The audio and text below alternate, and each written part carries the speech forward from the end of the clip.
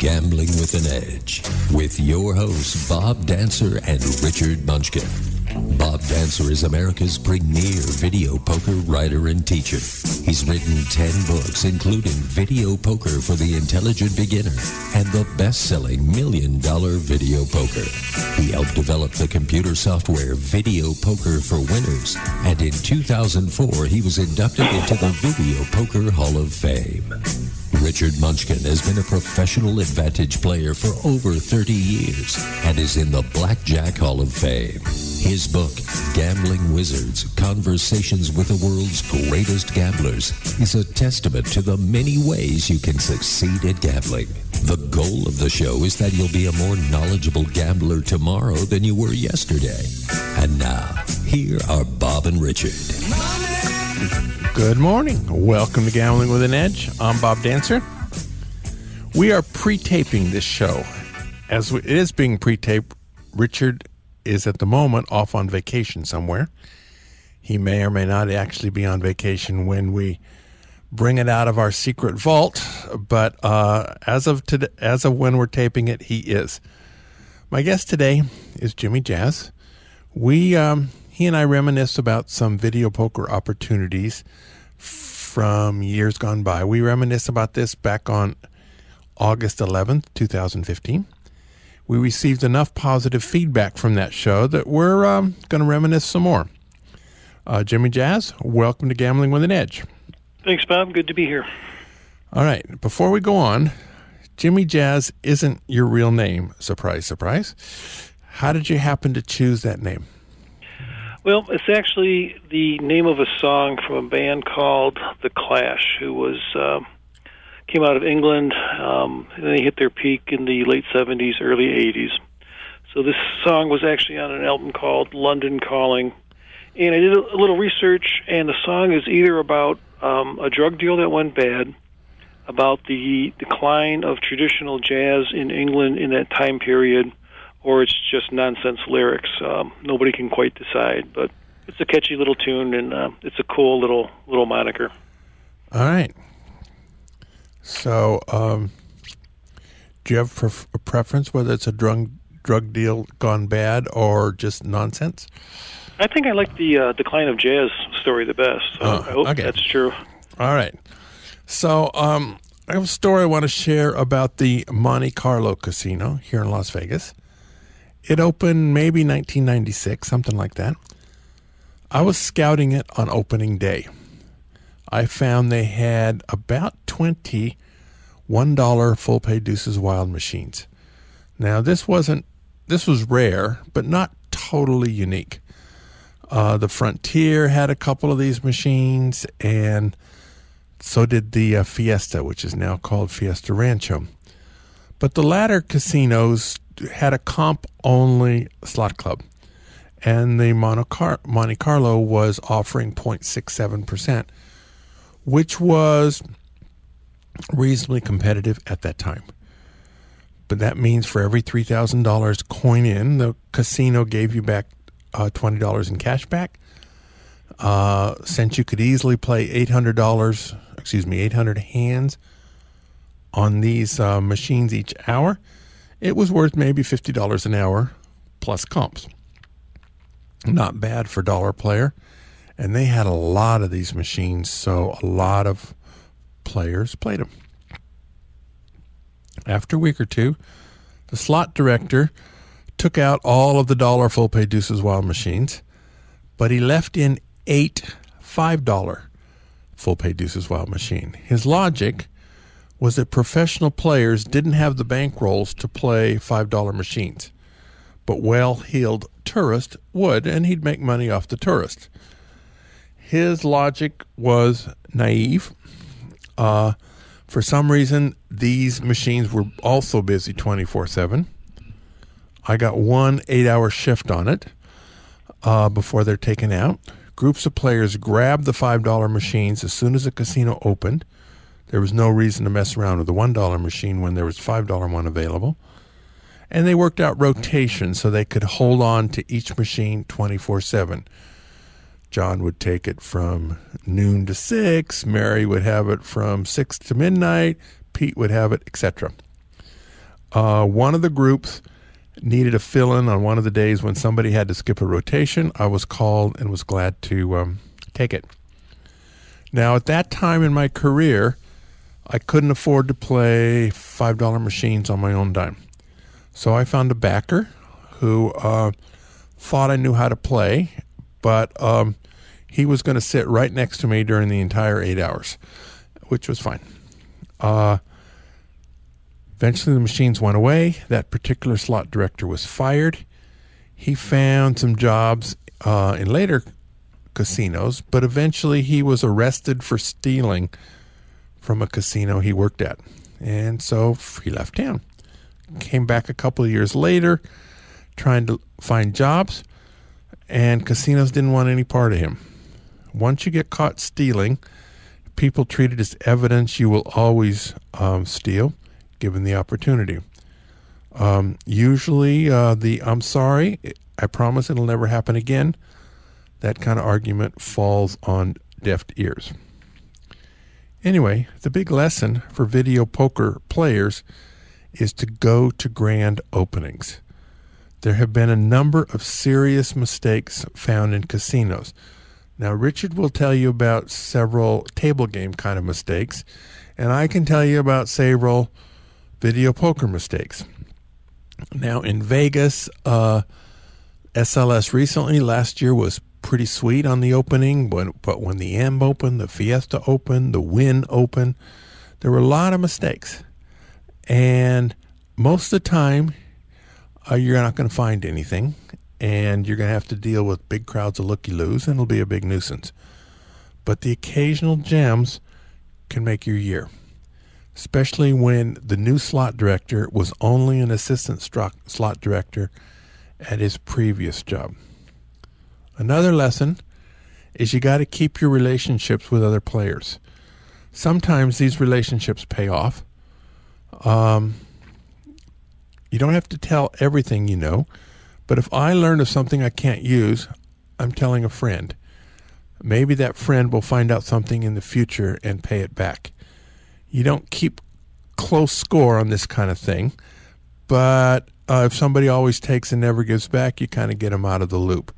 Usually people who you share good things with pay back.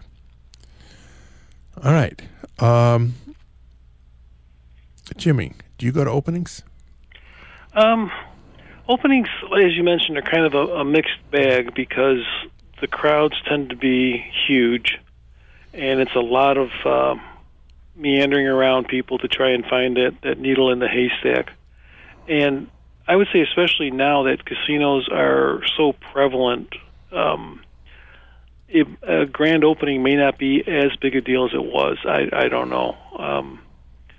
And, there's this darn day job that gets in the way of dropping everything at a moment's notice and traveling several hundred miles to an opening. So I have that disadvantage as well.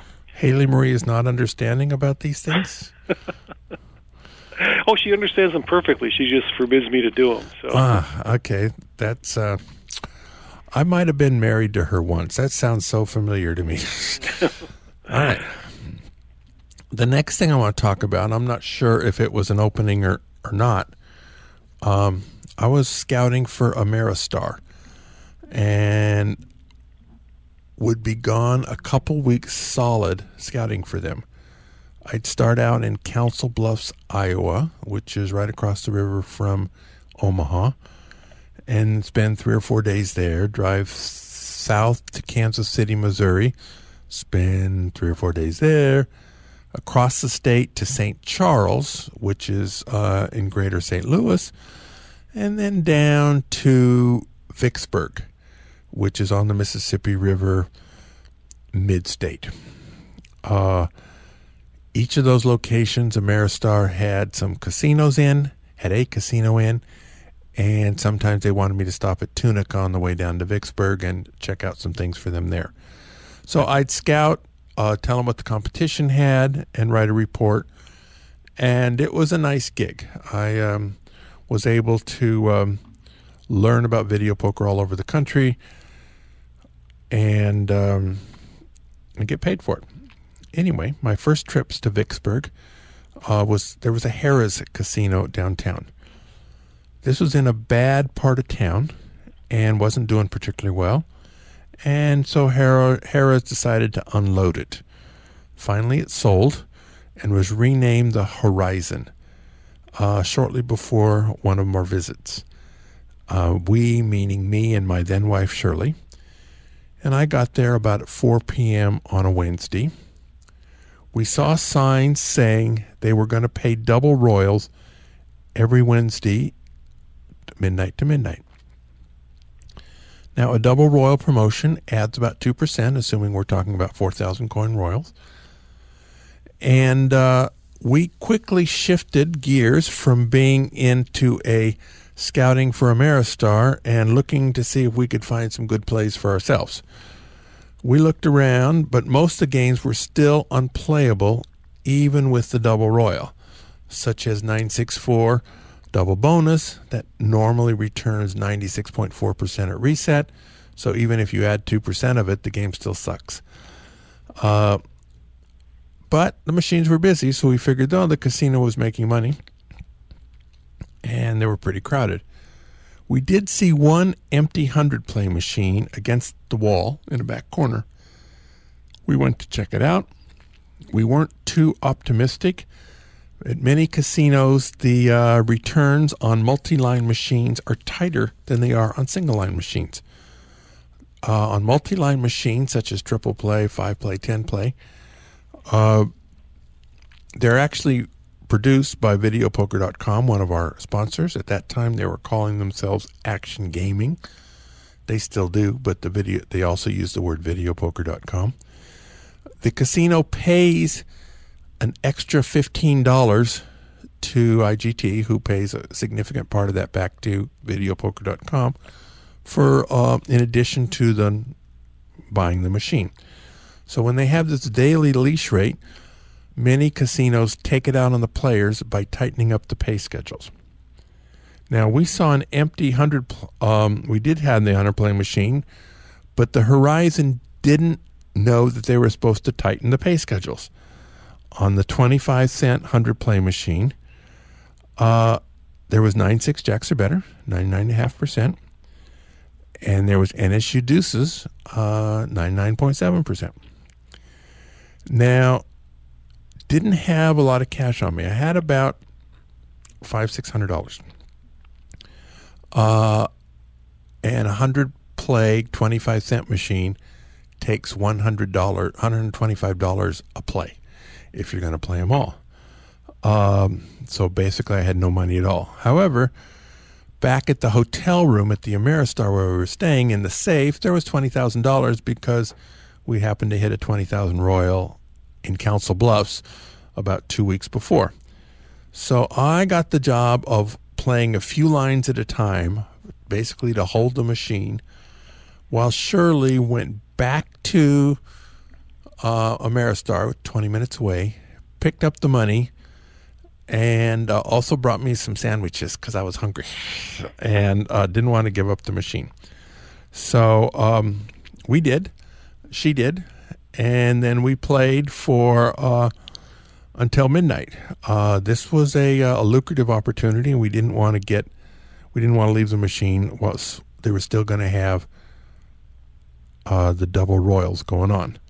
We ended up hitting, I think it was 3 royals in the 6 hours. It's a little bit under-royaled, but it was pretty busy, and they were understaffed for the number of people there, and so it took a while to be paid.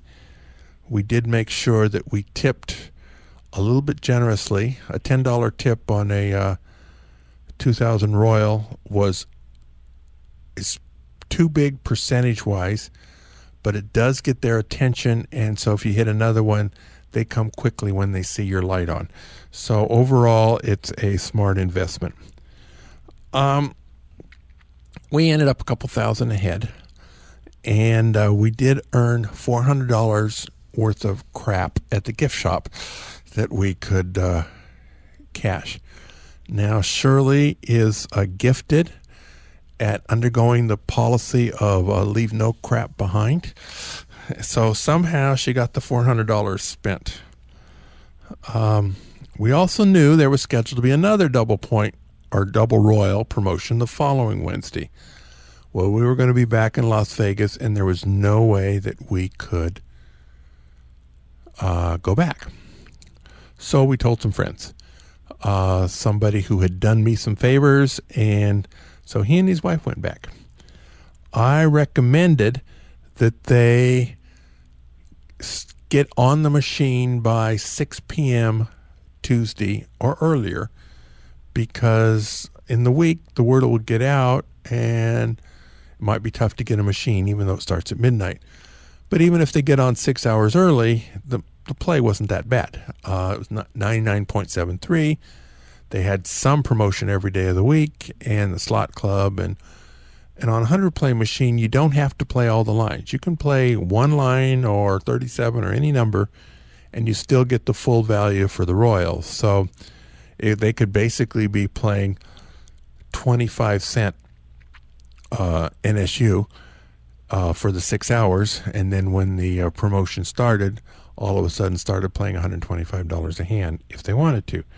Now, they were both competent players, so they could learn the 8,000 coin strategy, and one could sleep while the other one played, and they would be able to hold the machine for 24 hours. And most people wouldn't actually know that they were trading off necessarily, because one would sleep and then they would come and sit together for 2 or 3 hours, both playing, and then the other one would leave. And so it didn't look like they were actually switching, but they were. Well, turned out they got there 6, and by 6:30 both machines were taken. Between 7 and midnight, several people came to ask them about when they were going to leave, because they wanted to play the machine. My friend said they didn't know. One guy asked if he could buy the machine.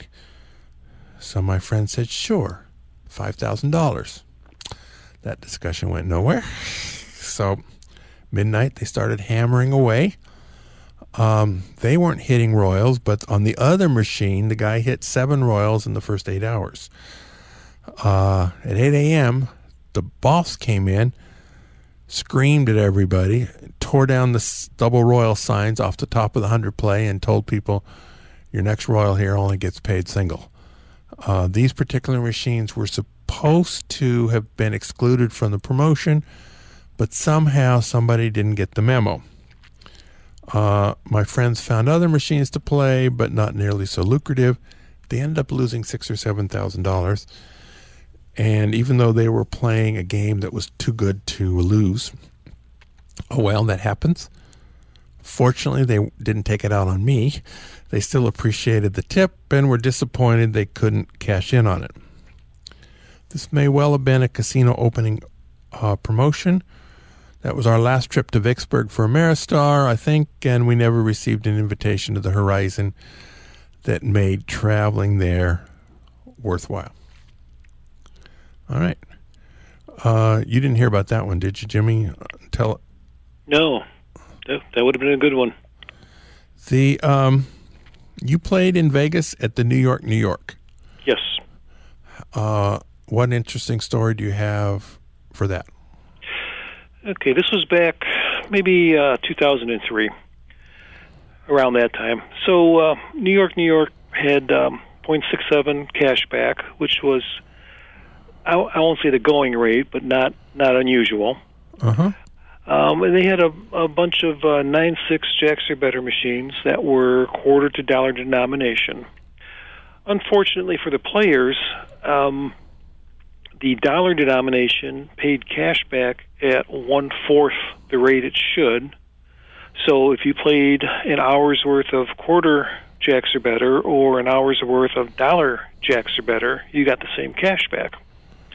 Now, New York knew about this. It had been mentioned to them many times, and they either chose not to correct it, which I strongly suspect, or didn't know how to correct it, which I highly doubt. Either way, they were under cash backing their dollar players by three-fourths of what they should. So my wife and I were there, and they used to have a quarter triple play progressive with 8-6 jacks or better and ugly ducks that sometimes went positive. So my wife was waiting to play that, and she sat down at a single line ugly duck machine to kill some time while waiting for a progressive seat to open up. And she will do that from time to time, play some less than 100% games just to kill some time. For our non-video poker listeners, ugly duck is a little under 99%. Right, right. So she's playing and watching the countdown. At the time, the New York machines had a countdown meter that counted down your points in free play. So she called me over and said, "This one doesn't look right." I said, "Okay." So we counted down the hands and did the cashback conversion. And for some reason, this machine was paying 6 times the cashback it was supposed to. So my 98.8% machine was paying 4% cashback. Oh. Now, that's an unusual number. I would expect it to be 4 times or 16 times, but this was 6 times. So I'm not sure how they did that, but they did. Well, they just took 8% and took 2 off. What's the big deal? That could have been. Who knows? So what you have now is a close to $30 an hour single line play for quarters. And, you're not going to get rich at that, but it was positive, and the comps made it a good play. You had all the suites you wanted, the meals, the limo rides, show tickets, whatever you wanted. For a quarter player, getting those kind of comps is highly unusual. Absolutely. Absolutely. Now, they also had a promotion where if you went to go see their Lord of the Dance show, on the ticket stub was a voucher for double points. And I never tried to use that on this machine. I think even New York may have noticed 8% cash back on a quarter machine. So we never did that. But even just taking that promotion, that's 1.5% cash back, and you've got dollar jacks or better, if they actually paid the cash back, is a pretty good play, even for New York in 2003. So, well, they still had Pick'em Poker then, but that was that was maybe a larger denomination machine than you wanted. Right. They also had a 50 play dollar jacks or better machine as well in the high limit area. So we could have, you could have bombed away on that too. And I'm surprised people didn't grab a show ticket and do that. If you got a 1% play on $1.50 play jacks or better, that's a pretty good play. And I do know players who would see the show every night, or at least buy a ticket. They had played enough they could get comped tickets, but they didn't. They thought that would look pretty suspicious. But they physically bought a show ticket for $30, $40, whatever it was, turned in the coupon every day, and if they were ever asked, they said, "I really love that show. The dancing is so intricate. It is so wonderful." I asked him, "How well do you really like the show?" And he goes, "I have no clue. I've never seen it." But anyway, that was that. Now, extra countdown points. That's actually happened within the past couple months at the Downtown Grand, which I didn't hear about it till after it was over. My $1 Million Video Poker autobiography talks about countdown problems at the MGM Grand back at the turn of the century. Well, year 2000. And converted that into about $75,000 extra payoff plus 4 automobiles. Nice. So these things happen, and you need to be alert for them. And they still happen today. It's like the Downtown Grand incident was 3 months ago. And they happen both ways, with overpayers and underpayers. Yes, they do. Yes, they do. I want to tell a story that happened at the Golden Nugget in downtown Las Vegas, maybe 18 years ago. So the details of it aren't going to come back, but the conversations that it arose will. I went through I could not explain this to my friends at the time. Now, they had this promotion at the Golden Nugget, possibly a tournament. I don't remember exactly. But Shirley and I were each playing there. And, well, actually, Shirley played a little bit, and I played on both cards. But I played, considerably more than she did. But the promotion allowed us each to have RFB, and we had some friends visiting from out of town. Her relatives from Ohio, as I recall. So we each got a room, and her friends stayed in the other room. Now, we scheduled a dinner one night at Stefano's, which was a sort of upscale Italian eatery. They had singing waiters. And so when it was time to go eat, the ladies went up to the restaurant to get the table, while the guy came down to High Limit Slots to fetch me. At the time, I wasn't quite finished. The way the slot club worked at the Golden Nugget at that time was it took $75 coin in to earn 1 point, which was worth 50 cents. If you pulled your card anytime mid-countdown, you lost any partial points. So I was playing a $5 machine, which meant it's $25 a hand. So it took 3 hands to make one 50-cent point. And so when this guy came and said it's time to go eat, I had played 1 hand into the next point. So I told him, okay, I'm going to play 2 more hands to get to the next point, and then I'll join you. As it turned out, on that particular time, I got 2 blanks, 2 zeros. 2 hands in a row scoring nothing is not particularly unusual at Jacks or Better. Happens all the time. Not your favorite time, but it happens. No big deal. This guy, though, absolutely could not understand how this was a smart play. What he saw was me losing $50 in order to earn 1 point that was worth 50 cents. To him, it was an idiotic play. My explanation that before the hands were played, my expected loss on the $50 of play was 23 cents, and voluntarily undertaking a 23-cent loss for a 50-cent gain was a good deal. And I was going to be doing this thousands of times, so it's going to end up profitable in the long run. The fact that I missed this time wasn't particularly important to me any more than if I'd hit 4 of a kinds for $625 a piece on those machines. That would have meant I was an extra smart player. It's just, those are just random results, and it's the long term that's important. So as far as my friend was concerned, I was clearly delusional. He kept repeating, you can't take EV to the bank. But since he was getting a nice dinner for free, and a nice weekend for free for that matter, he shook his head and tried to keep his mouth shut about it. He finally had to tell his wife over dinner. This lady looked with great sympathy over at Shirley for being married to a guy who was so cockamamie in his thinking. As far as they were concerned, regularly losing $50 to earn 50 cents was the way to the poorhouse. As far as I was concerned, I was playing with an edge, and in general, liked the results. Jimmy, Shirley, you must have had some variations of the same conversation through the years. How did you handle it?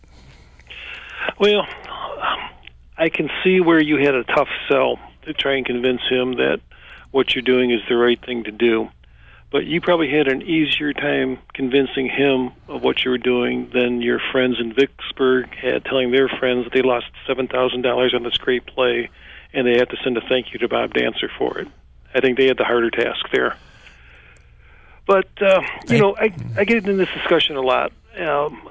People will ask me about gambling, and, I'll talk about what I call my hobby. And I'll explain what I do and how I do it and why I do it. And it usually comes down to 3 different conclusions from them. 1, I'm a degenerate gambler and a complete total liar. 2, I somehow cheat to get what I get. or 3, that I'm crazy to risk so much for so little gain. Can't more than one of those be true? Yeah, they could be. But usually it breaks into one of the 3. So in your case, if you play 1,000 hands on that promotion, and you're going to win about, I don't know, 475 or so and lose about 525, does your buddy think that 525 of those plays were bad and 475 were good? I mean, you can't break it up like that. That's the mistake in his thinking, is that you can isolate one individual play from the play as a whole. So all he sees is, wow, Bob, you had $50 30 seconds ago that you don't have now, and you earned a whopping 50 cents. So, I mean, I understand where the thinking comes from. And it takes you a while to, after you do this, to wrap your head around what's going on and figure out that the long-term results, what you have to strive for. I had a email exchange with a guy on VP Free. It's a video poker Yahoo group, and typically the people on VP Free know a little bit more than the general public about gambling. So some know a lot more. Yeah, you would expect a certain higher level of knowledge. So I had described a play I had. I don't even remember what the play was, but I was up several $100s for the day and ended up losing money for the day. So this guy in VP Free tells me I'm an idiot because I didn't lock up my profit for the day and then resume tomorrow. So I went back and I said, how is winning $300 today and losing $500 tomorrow different than losing $200 today, assuming you put the same amount of money through?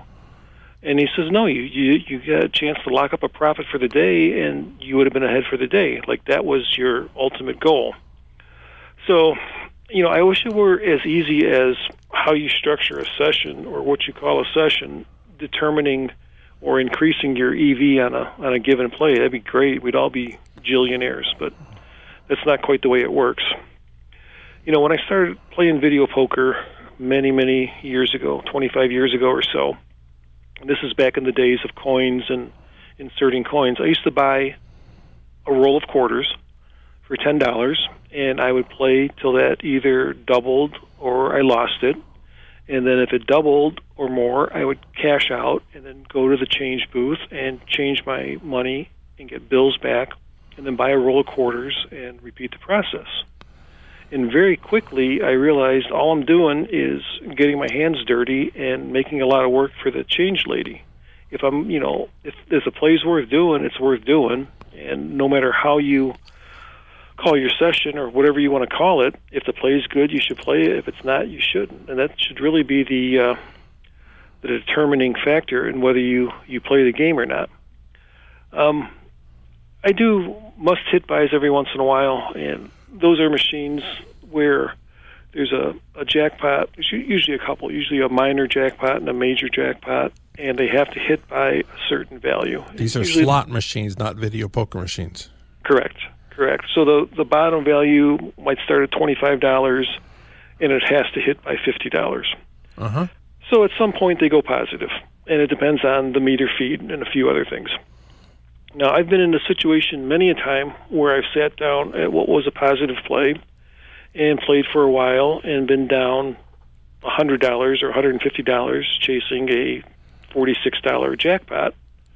And to anybody walking by, it's like, what are you doing? Even if you hit, you still lose money for the whole play. Yep. And while that's true,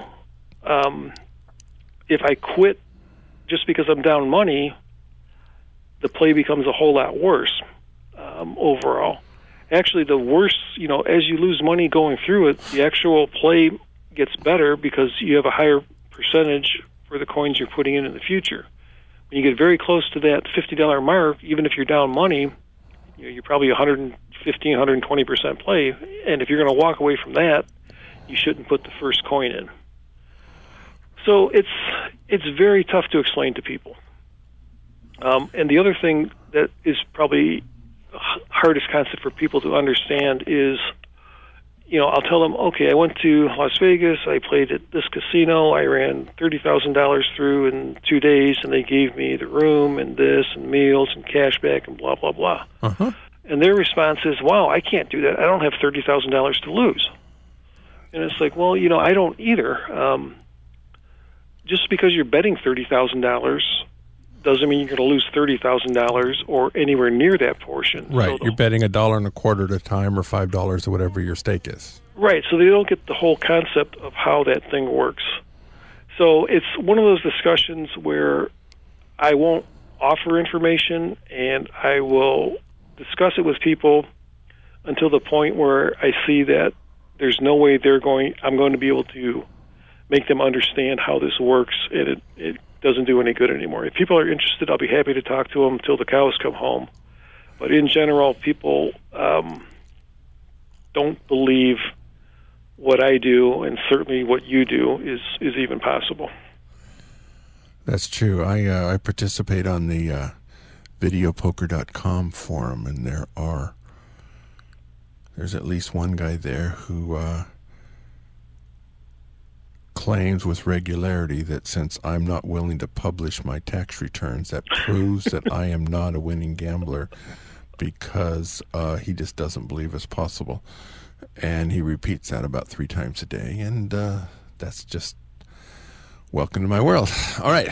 I had a kind of similar story. Back in maybe 1998, something like that, I was a regular columnist for Casino Player and Strictly Slots at the time, so I was kind of well known.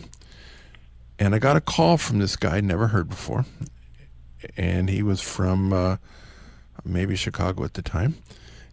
And he said he and his wife were coming to town, and he was thinking about being a writer for Strictly Slots, and he wanted to chat with me so I could evaluate whether or not he would be qualified to do this.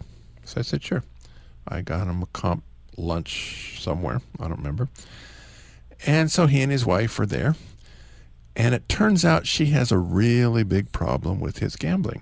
As far as she was concerned, anyone who spends more than, 2 hours every 6 months gambling has a gambling addiction problem.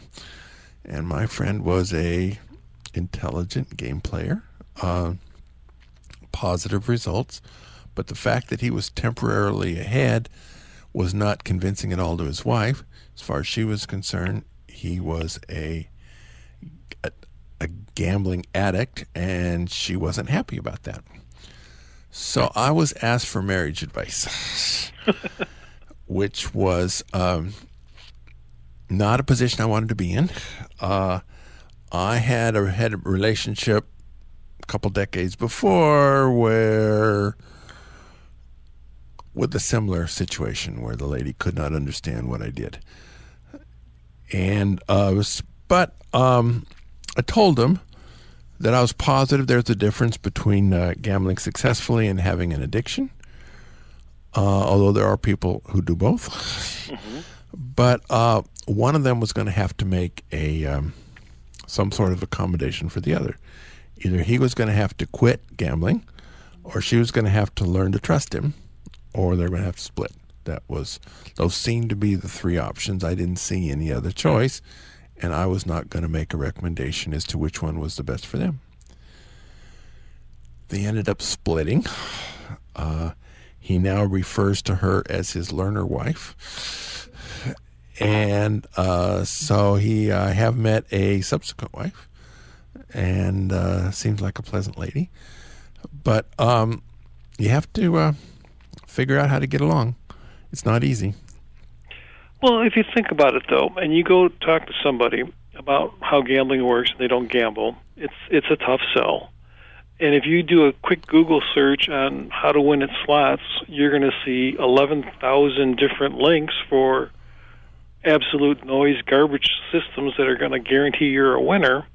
So you're just the 11,000th and first person who says, yeah, I have a way to win. And most people are going to say, wow, what are the chances that he's telling the truth as opposed to the other 11,000? And it's going to be hard to convince anybody. I understand that. I mean, I get why people don't believe this actually works.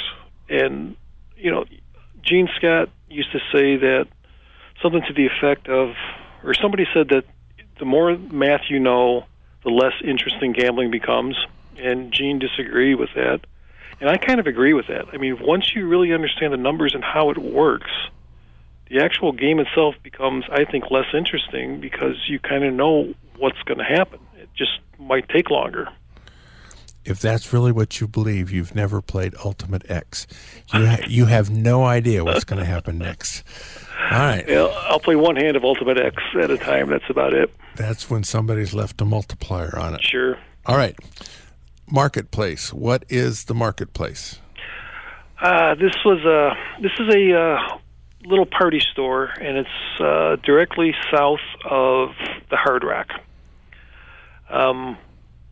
I had gotten this play from a friend of mine, and you go in there, and it's a party store, and not the most upscale place. So, I mean, if you're used to playing at the Bellagio, you'll be disappointed.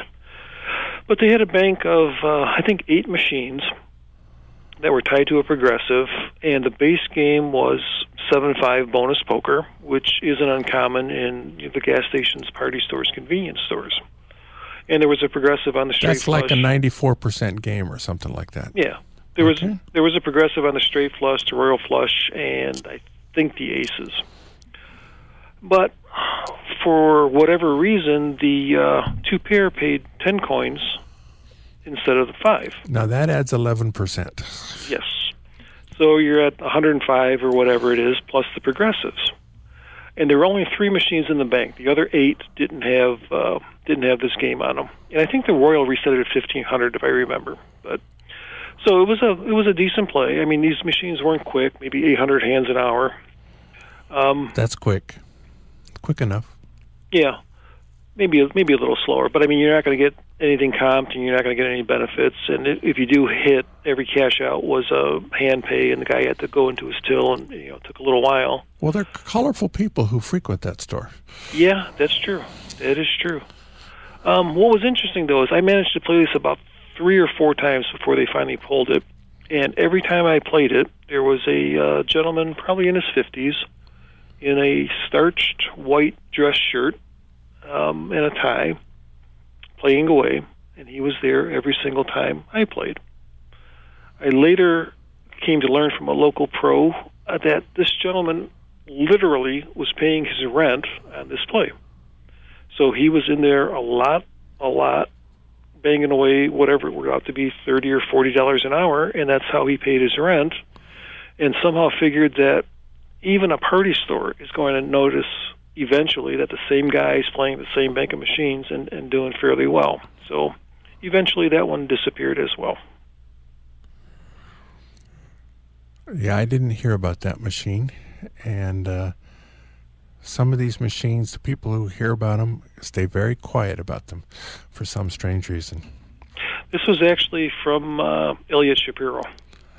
Elliot was a good guy. Elliot was a very good guy. He's no longer with us, but he's a very competent player. Mm-hmm.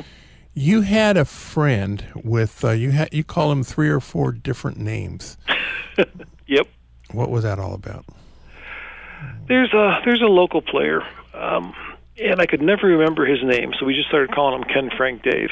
And I think his actual name is Ken, but I could just never remember his name for whatever reason.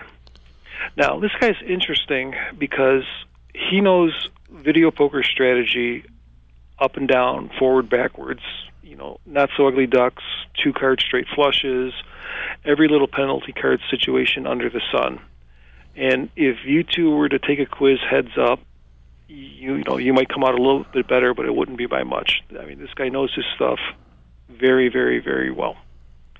But what's interesting about this guy, who knows the game so well and plays a ton, he would occasionally, or sometimes more than occasionally, play without a slot club card, because if you play with a card, then the casino knows when you win, and then they'll change the game so you don't win as much. And he would also tell you don't. That's not all bad strategy, by the way, but okay. Well, yeah, it gets better. And don't play too fast, because then the casino knows you're a good player, and then you won't win as much. They could kick you out if you play too fast. One way casinos know that you're a pro is if you play at lightning speed, especially on two machines at once. Okay. So he's not wrong there. Okay. Well, he would only play one machine. Okay. And then also he had some superstition about dice. If you bet with a pregnant woman or with a black woman, they make money at dice. So then you just bet with them and you'll make money. Well, that sounds like a good plan. Yeah, and like I said, I don't know what would happen if you bet on a pregnant black woman. I think you hit the jackpot or something. I don't want to go there. Okay, go ahead. Right. So, but I mean, this guy, it's just quirky that he knows the game so well and then still believes some of this stuff, which I guess you're giving him a little bit of credit for. But then, recently, I would say in the last couple of years, he was playing and talking to a buddy of mine, and he was complaining that he was down $40,000 for the year, which is a substantial chunk. He's basically a quarter player, multi-line, but basically a quarter player. Mm-hmm. So my buddy says, wow, that's really a bad year. How much money did you run through? He goes, I ran about $4 million through. Oh, wow. So he's losing 1%. Yeah, so my friend says, what are you playing? He says, well, I'm playing a 10-play quarter, 7-5 super aces. That's about a 1.25% house edge. Yep, a little bit, 98.85, I think. Okay. But this guy is like surprised he's down $40,000, running $4 million through on a minus 1% game, which is $40,000. I mean, if anything, he ran a little bit better than he should have. So it's funny how somebody can be so incredibly knowledgeable on one side of the gamble and so completely irrational on the other side of the gamble. I just found that interesting. A lot of gamblers have leaks like that. If you're reading about poker players who are exceptionally good at poker, a lot of them bet sports and or bet craps or bet blah blah blah and regularly lose, even though they're smart enough to win money at poker. Being good enough and smart enough to win money at poker is much harder than playing video poker correctly. Right. And they can do that, but then they'll go and blow it all on something else. So a considerable number of gamblers of various stripes have leaks in their games. Well, that's a little bit the Stu Unger deal. He would blow money like a drunken sailor only because he was so good at poker that he knew he would get the money back and could do it again. This guy can't possibly get his money back on what he's playing. That's the difference. All right. Westward Ho. The Westward Ho. Kind of used to be next to Stardust, sort of. Yes. Westward Ho was an interesting place. I don't know what the proper term for it is. Functional, I guess. I mean, it was a little casino. It was run kind of like a family business, and it was one of the last couple casinos that were independently owned. But they did some funny things.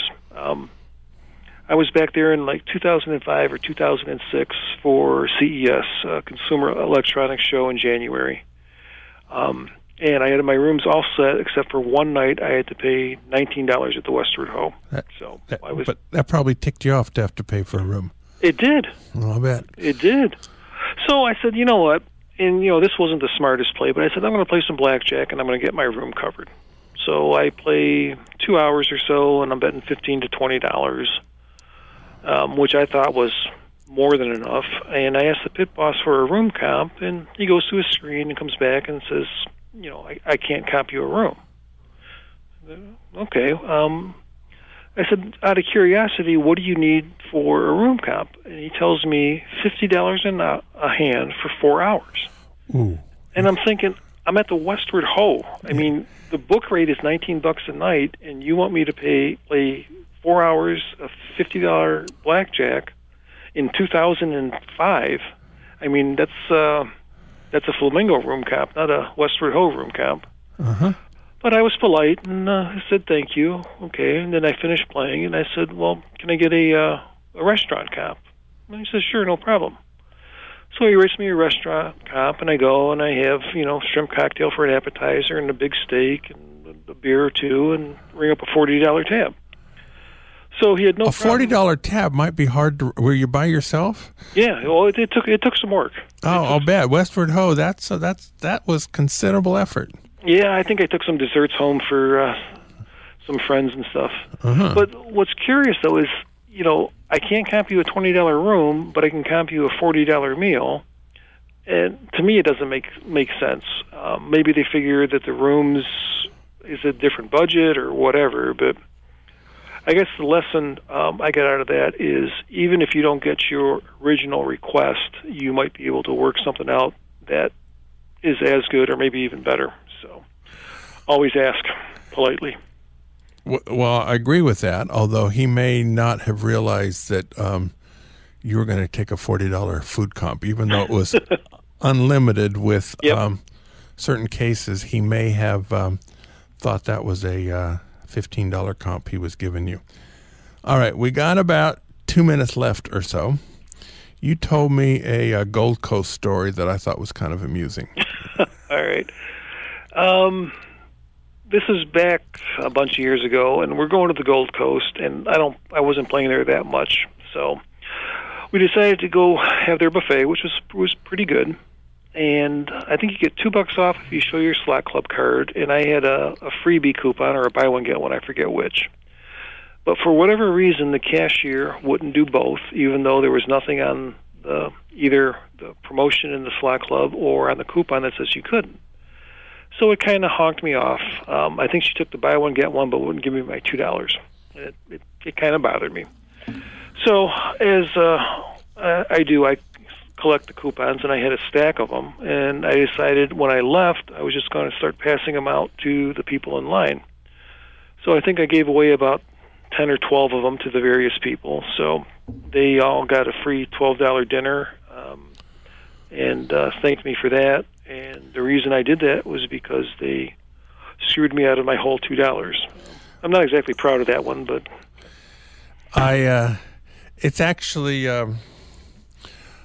I have eaten at the Gold Coast Buffet, and I'm not sure you were giving people a big favor by letting them eat there, but and kind of recommending it. But it's I would not pay retail for that meal.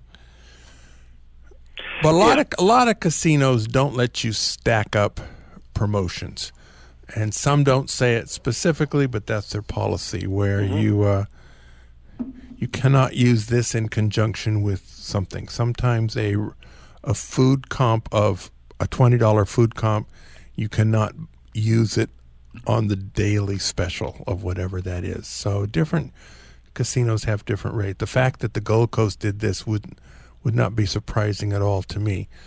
Your reaction to it is amusing to me.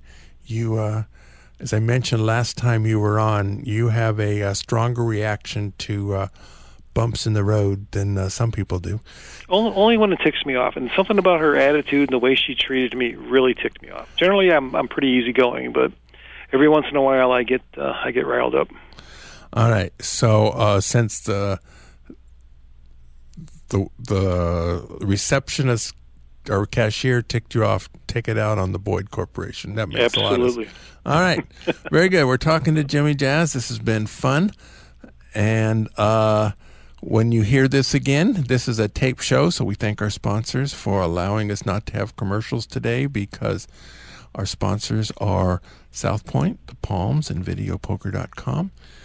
And we want you, next time you listen to us, very likely Richard Munchkin will be back. We thank you, Jimmy Jazz. Go out and hit lots of royal flushes, everybody. Good day.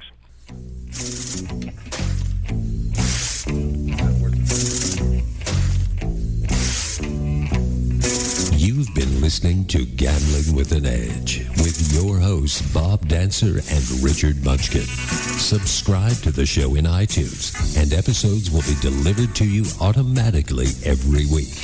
Archived versions of past shows may be found at bobdancer.com and richardmunchkin.com. We welcome emails at gamblingwithanedge@gmail.com. Bob Dancer and Richard Munchkin are both available on Facebook and welcome your questions. The sponsors for the show are the South Point Hotel, Casino and Spa, the M Resort, the Palms Casino Resort, and the website videopoker.com. Join us again next week for another Gambling with an Edge. Views and opinions expressed on this program were those of the hosts and guests and did not necessarily reflect those of Vegas All Net Radio, its affiliates, or its parent company.